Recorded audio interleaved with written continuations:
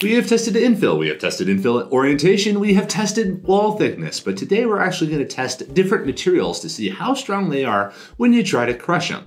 But before that, do go check out the Kickstarter. We're working to get in some extra equipment to really formalize these tests so that we can give you guys better data. So do please check out the Kickstarter for that and support us if you can.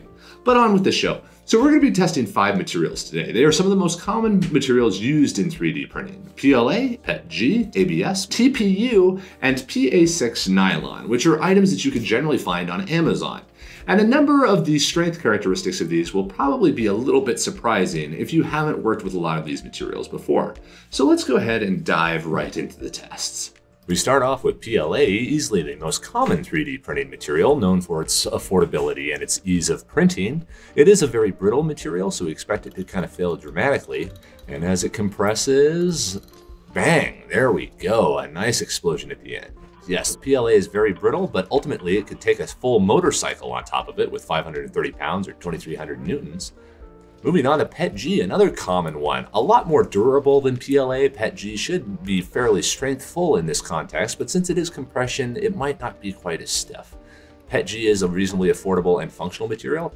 We see good compression there, good compression coming along, but there we are, we got a good failure. Less dramatic than the PLA. At 485 pounds of force, basically a small grand piano.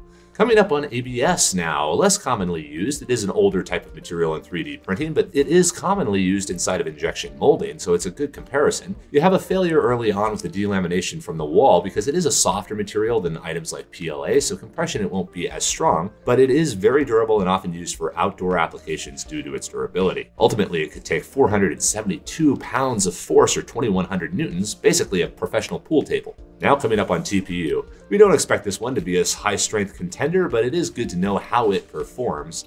TPU is basically just a thermoplastic urethane, a rubber, and you can see even as it compresses there's really no failure at all. It did peak out until the walls finally buckled, and now we're basically just compressing a wad of plastic, so it doesn't really count as a full strength. But what is most interesting is even though it's highly compressed and basically a ruined part right there, as soon as you relieve the force, it almost returns completely to the shape that it was before, with a little bit of deformation on the sides, but it's an exceptionally durable material. Before it buckled, it had 47 pounds on top of it, basically a small 3-year-old or a car tire. Now onto nylon, known for its durability and resistance to environmental factors. It is a softer material, so it won't last super long. We can see it's already had a failure of the cross-hatching on the inside. This is kind of to be expected. It's not as stiff or rigid as many of the other materials like ABS or PETG, but it sits between TPU and those types of materials as far as strength goes. You can see that failure comes up right there, and then once those lines go, the rest of it buckles along with it. But ultimately it failed at 200 pounds, basically a washing machine, or 844 newtons.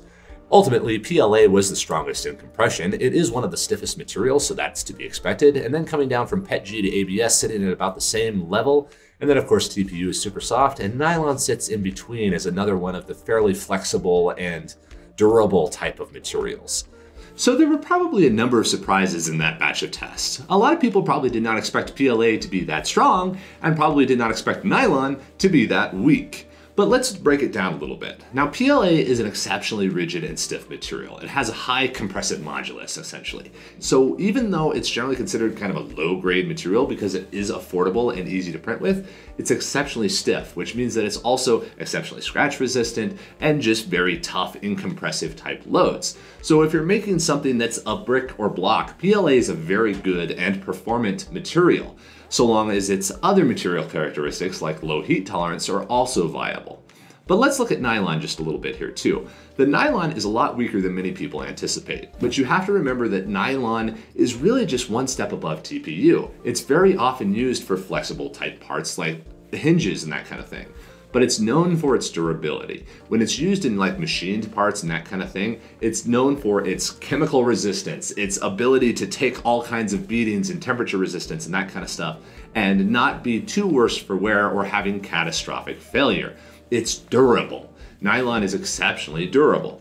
But then you have PETG and ABS, which are two sides of the same coin. They're both kind of semi-performance materials, which is why they're very often used in traditional manufacturing for making water bottles or gadgets, widgets, and toys and that kind of thing. So they're both kind of middle ground materials that are low cost, but have good material properties kind of in general. And then if you look at TPU, of course, TPU is not going to be very strong in these tests. It's rubber, but it does show why it's so useful for things like insoles and flexible padding and that kind of thing, because it can take a huge amount of deformation and be no worse for wear. TPU is the most durable because you can't really break it if you twist and pull and crush on it a lot. It can only fail through long exposure of extreme fatigue, but it's an exceptionally durable material otherwise. So hopefully these tests gave you some insight as to how the different types of 3D printing materials behave in a compressive situation.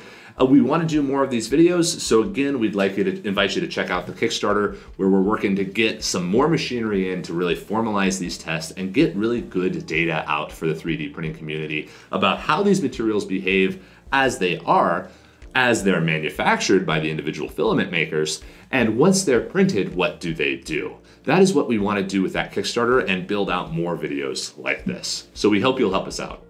Have a great day, everybody.